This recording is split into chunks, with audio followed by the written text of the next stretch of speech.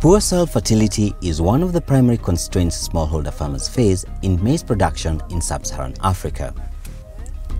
The high cost of inputs, together with reliance on rain-fed production, cause most smallholder farmers to be reluctant to invest in expensive inputs such as fertilizer. Fertilizers have helped boost crop production in other parts of the world and were a key to the success of the Green Revolution in South Asia and Latin America. Currently, close to 200 kilograms of fertilizer is applied per hectare in South Asia and almost 100 kilograms is applied per hectare in Latin America. In sub-Saharan Africa, only 20 kilograms of fertilizer are applied per hectare on average, the lowest of any region in the world. This has contributed to average cereal yields remaining below 1.5 tons per hectare in much of Africa over the last 30 years. Nitrogen, phosphorus and potassium are the essential macronutrients required for maize cultivation. Nitrogen is essential for the production of amino acids, enzymes and chlorophyll in plants. Of all macronutrients, nitrogen is required in the greatest amount by maize and is the primary component of most synthetic fertilizers such as urea and calcium ammonium nitrate.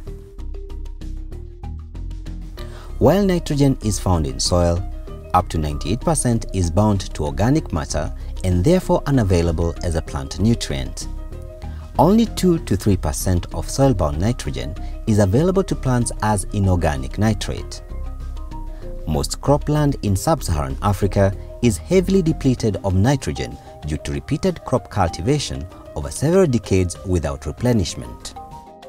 In fact, it is estimated that more nitrogen is removed annually from cultivated soils in sub-Saharan Africa than are replenished through synthetic or organic fertilizers.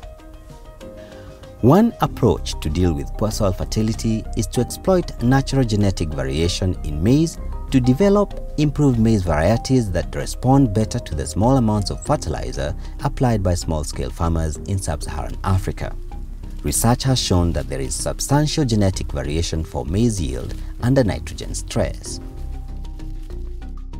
Varieties have been identified that yield up to 50% more under nitrogen stress conditions that are similar to smallholder production systems in sub-Saharan Africa.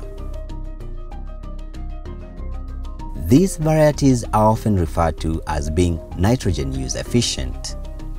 Maize variety performance under recommended fertilization levels is not always positively correlated or predictive of performance under nitrogen stress conditions that prevail in sub-Saharan Africa. To identify maize varieties with improved nitrogen use efficiency, maize must be evaluated under nitrogen stress conditions. The most effective way to develop maize varieties that are better suited to low levels of nitrogen fertilization is to select directly under nitrogen stress. The most effective way to do this is to establish a network of well-managed low nitrogen screening sites. Together, these sites will provide the necessary replication and robust data across locations that breeders require to make accurate selections of new varieties. In this three-part video series, we focus on site development, managing low nitrogen trials, and data collection from low nitrogen trials.